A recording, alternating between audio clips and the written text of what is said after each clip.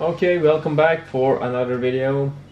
Today we have this old transmitter on the bench, and this is actually a transmitter I built myself. This one is built in an old tuning unit, transmitter tuning unit box. This came from the old venerable BC 375. And well, make a long story short, I wanted a transmitter to go with this beautiful BC 348.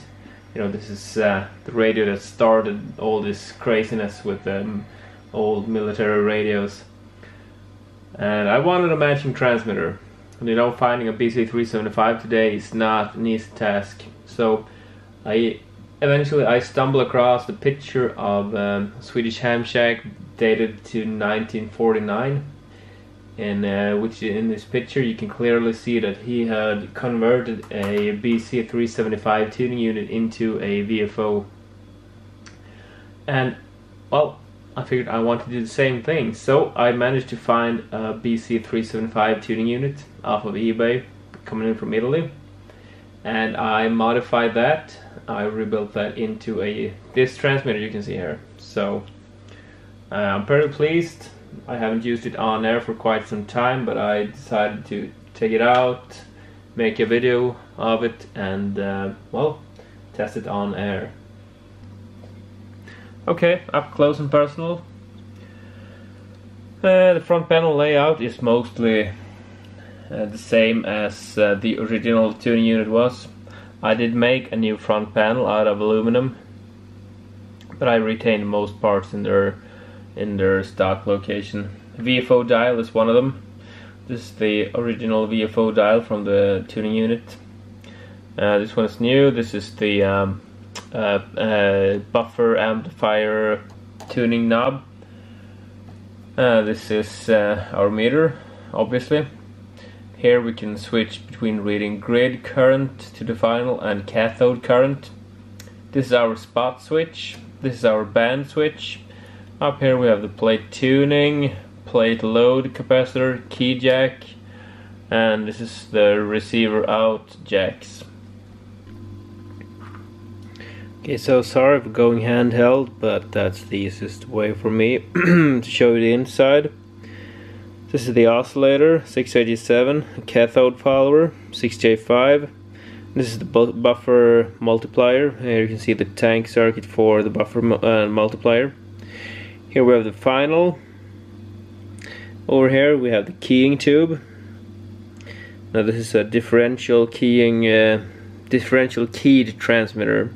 So we're using negative voltage to turn off the final, the oscillator, and the buffer amplifier, but we're sequencing that. So we're turning on the oscillator before we turn on the final and the buffer amp, so that we're not transmitting any chirp on air. Okay, so well, here you can see this is the original tuning unit 6 tank coil. This is the original tuning unit variable capacitor, so they are quite oversized for what they are. Down here we have the tuned circuits for the VFO. Through these holes we can adjust the band spread and the band set. And all in all, I'm very pleased with how this turned out. Now, an improvement would be to add another buffer stage, because we're not getting enough drive to get this to work properly in 20 meters. It covers 80, 40 and 20 meters, but yeah, we're not having enough drive to be able to get any useful output on 20 meters. The metal box, I made this myself.